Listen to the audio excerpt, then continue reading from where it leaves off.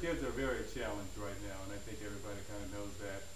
And there's just so many things that we take for granted that we throw away that could help them, even the little small stuff like aluminum cans. There's people in this community that have taken aluminum cans out of the trash to feed their families, and here we are throwing it away.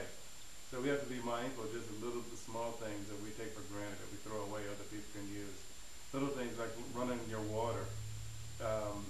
We take for granted when you, for instance, when you brush your teeth, the water continues to run. Well, people not too far away from you, they don't even have running water. So we have to be mindful of this stuff, and it's hard. But that's what kids are going through. 10500 is the future. It's the future of nonprofits that deal with obesity. Obesity is one of the top killers in the African American community. So what we do, we use sports, fashion, and art to combat obesity and to get corporate America and also the local community involved to fight this plague that's hurting our community. So what 10500 has become well noted for is naturally the skateboarding, and not only the skateboarding but the art